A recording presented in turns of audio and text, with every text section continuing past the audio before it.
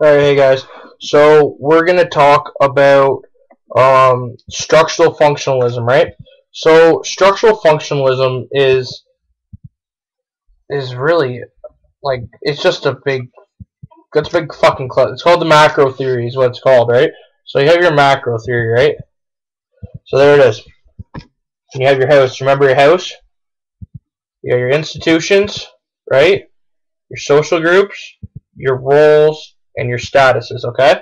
All right. So what happens with your shit? I just ruined the bed. So what happens with your social groups? What happens with your social groups is that in your house, right? So you have your institutions, your social groups, your roles, and your statuses, right? Think of it like a pecking order type thing. So say if you're in religion, right? So you're in a religion, right? So when you're in religion, you have to marry God, you have to marry the church is what they call it, right? So when you marry God, you have a different social group, right? So your social group is mainly like the people that hang around the church and blah blah blah, right? People who are around the church, right? So far we have, right? So people who hang around the church have different statuses, right? Some people are priests, blah blah blah, they're left hand, right hand, all female, and all that stuff, right? And then each person who has a status has a role, correct? So if you think about it that way, it's just like a church, right? You marry religion, right? Your social groups is like your priests and all that kind of stuff, and your nuns and all that stuff. Then you go down to your statuses. And your statuses are like what job you're doing, like it's just kind of it's something that we already talked about that. And then your roles are like, what are your roles in the church? What are your roles within that society? Because religion has their own society, right? Like people who go to church have like they're like they have their own specific beliefs, and mainly if you're in the same religion, you have the same beliefs, you have the same you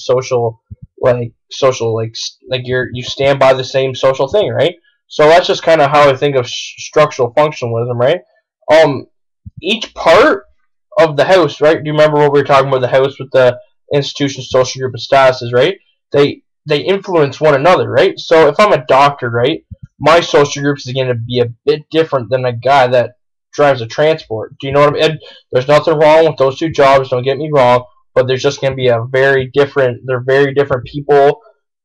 I mean, it'd be really stereotypical, but people who are doctors, they tend, drink wine on Sundays, and they do whatever rich people do, right? Because they are rich. Truck drivers might sit home on Sundays, go to church, and watch NASCAR.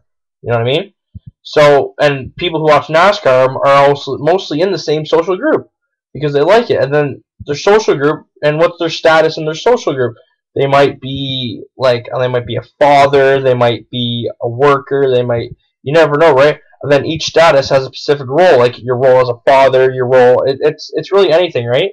I didn't mean to be stereotypical there, but every single piece of the house, remember, your institutions, your social group, your status, and your roles each have a function. There's a purpose for each one. Your institution isn't just necessarily your workplace. I'm just saying because it's a good example.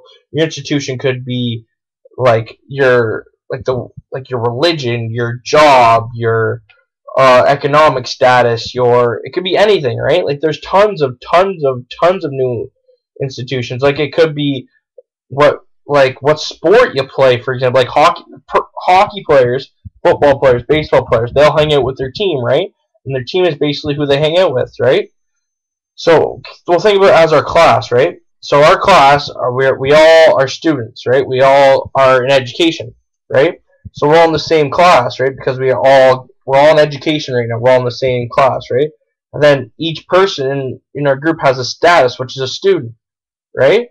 And the roles of being a student is hard work. You got to do your work. You're trying to get your certificate, diploma, whatever you want, right? You know what I mean? So it's just kind of like that. I hope that made sense to everybody, but if it didn't, fuck you. But if it did, good on you. Alright, thanks guys.